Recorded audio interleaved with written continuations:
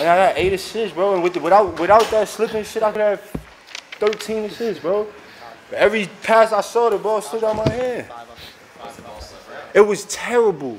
It was outrageous. Like they should allow you to switch balls because of that. They're like, yo, we just gonna wipe this one off. It's still gonna be slippery. One more play down, it's gonna. I know. Get frustrated, but you gotta play through it though. We let it frustrate us. You guys all set? We get a check. Okay. Congratulations on your win. Coach, you want to talk about what you thought were the important things of the game? Yeah, so we talked about kind of before the game, just limiting rebounding opportunities for them. You know, we don't really necessarily have a lot of bigs, but we got a lot of big guards. So with that being said, you know, our guards did a great job rebounding. We did a great job of kind of keeping them off the glass towards the end of the game. The other thing that we talked about was just a lot of share the ball. A tournament like this, if you try to go and get your own, it's not going to work out. So, you know, we had a lot of runs where we were sharing the ball and playing great. Defensively, we did great. I think Taj Ridley took like 4 or 5 charges. And that's huge. That's extra possessions for us. And not only that, but it just builds the energy in the game. So, 3rd year in, 3rd first-round win. So we're excited for tomorrow. Can you talk about having guys on your team that are veterans in this tournament and who have played together? Yeah, so this year's roster is pretty unique where, you know, we bring back AJ, who played last year, Mike Poole, who played with Team Fancy last year, and then Stevie, who's been with us the past 3 years. But then you look at guys like Ricky McGill, Zach Lewis, Kedar, and Obi, and Taj. I mean, Taj was coaching the past 2 years, but first year playing. You know, it's kind of an interesting blend of getting those guys who are veterans to mesh in with the new guys and show them the ropes in a tournament like this, because, you know, it is single elimination. So some guys, if you're not ready for it, you go home, and that's the beauty of the tournament. And, you know, the 3 guys that we have here at the table did a great job in terms of, you know, leading us and kind of making sure that we saved the course. Steve, and then the other guys, can you talk about the Elam ending and what that's like to be in that situation?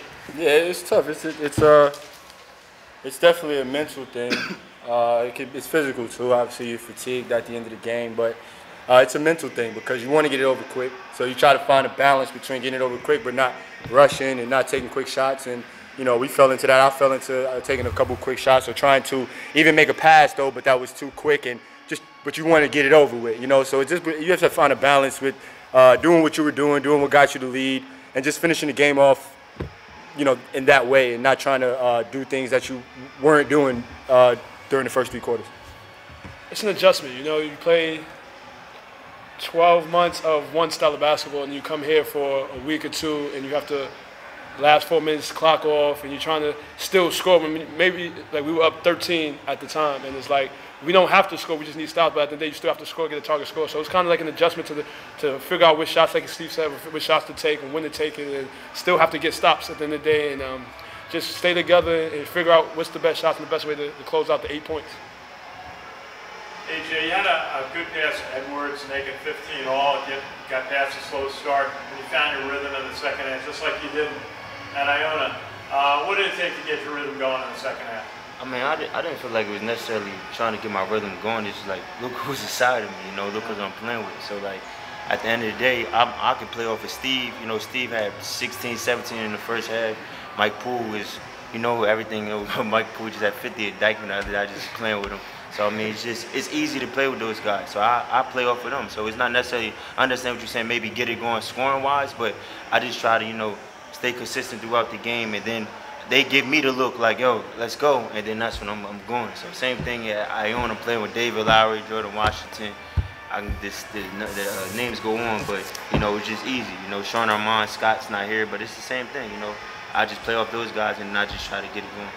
Gotta ask Steve, you're playing basically 3 generations of Iona players at the same time. What is it like for you? You've seen Iona basketball for 20 years, being able to play with these guys who played, you know, for the recent teams. Strange. You feel old. You feel real, but I love it. You know, I love it, and I just try to keep up with these guys. They know what I can do. They trust me. You know, these are guys that didn't necessarily see me play. You know what I'm saying? But they trust me. They know what I can do. They know my history, my legacy, and they put that trust in. And I was able to watch these guys play, so I know what they can do. and I trust them as well. So it's fun, you know. You don't feel, oh, you know, you go out there and you're just playing with your bros, you're playing with your brothers, and we're a family. So it's exciting, and I love it. Mike, just having you back, you came from Rutgers, had a great year with Iona, been playing. What do you feel like you really were making a lot of turnaround jump shots today? Yeah, I mean, when college ended, I had to figure out how to be the best professional basketball player I could be. So I switched my game around. I've been in the gym a lot since then. And I worked on being a big guard. So I take pride in being a big guard. And for guys smaller than me, I like to post up and just get to a spot and raise up. And I've been working on that. And these guys, like you said, we all trust each other. So today it was just about trust and being confident and shooting the shots that we know we can make. Any of the guys, you played in Iona at big days, you've been playing overseas. What is it like to come back to New York and play with your former teammates again? It's a blessing, you know. I mean, I'm thankful that we're all still healthy. I thank God that we all still can play the game and stuff like that. I was just asking Steve the other day, like, bro, how you still do it? Like, you still, move like you 20-something years old, so how you still do it? And he had a long conversation, so I just eat that up, with everything he's saying and stuff like that. So, I mean, it's just great, just like I said, it's a blessing to be able to, be on the court and still have relationships with these guys. John, any keys in coaching these guys? You've got a head coaching experience this year, but you were coaching some really good players out there today. How are you handling it? Yeah, no, it's I think with the guys being so familiar with each other and playing in college, I kind of sometimes take a step back and let them kind of go over it and so on and so forth. I just hopefully put the guys in the best positions to win, put the best 5 guys on the court that mesh and create runs and stuff like that. But other than that, I'm not really doing much. I'm just kind of bringing energy as much as I can, and these guys are out there playing. I mean, they know how to play the game. They don't need me to tell them. So I think that it's not so much that I'm doing a lot of X's and O's stuff. It's more, hey, if you need one, let me know. We'll get you out quick and get you right back in, and just trusting them. Like, I mean, that's the biggest thing is in a tournament like this, you've got to trust your teammates. You've got to trust the guys that you're around, because if not, it can all go downhill real fast. So it's a lot of them that are really out there doing it. John, is there a thought about how you put this team together, staying in touch with the players over the year and being able to coordinate that they're able to play in this? Yeah, so I mean, I think after last year's game, we weren't sure if we were even going to be back this year. It really kind of hit, let's say if it started in March, the first weekend of May. I reached out to the guys, and I reached out to Stevie and Taj and Ricky McGill and Zach Lewis and guys like that, and Poole and AJ, and kind of said, hey, we're making another run at it. I think it'll be good. Let's get into it. And a lot of the guys are receptive. We added a couple late additions. AJ was late to the roster, but he had always shown interest in playing. Obi Oleka was late, and he provided us a great energy and somebody that can be a high flyer, as we saw from the pass from Stevie to Obi for the alley-oop, and even Kedar. I mean, he's a guy that can play both the big and the guard position for us, and really brought a ton of energy defensively, and really kind of held his own on the offensive end as well. And for us, that's why we do it. This is why we come back every year. It's a great tournament.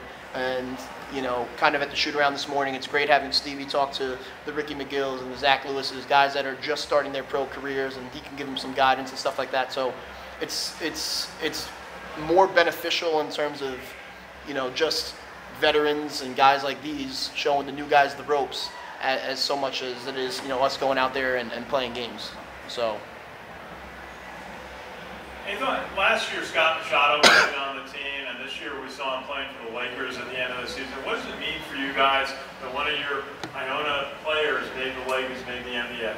Yeah, I think it's not only great for the TBT tournament, right? That you can boast that you have guys who played in the tournament that made an NBA roster, but it just shows is how hard he worked and everything like that. And for these guys, I mean, he was in the NBA, and it's easy for us in terms of going out and maybe getting some recruits that we may need to get last minute, where we can say, hey, we had a guy playing the NBA last year. It's not like this is just you're out here playing, going up and down. You have a real opportunity to showcase your talents. I mean, this is on ESPN. Everybody in the world's watching. It's the only basketball that's going on right now. So it's an opportunity for some of these younger guys and guys who are at the table to maybe earn that next contract or to maybe get an opportunity that, you know, they may not have gotten. So it's a great feeling that, you know, Scott was able to take advantage of that, and, you know, hopefully we continue to make a run in this tournament and guys like who are sitting at the table have an opportunity just like Scott. Guys, congratulations. Thanks. Appreciate it. Thank you very much. Thank you.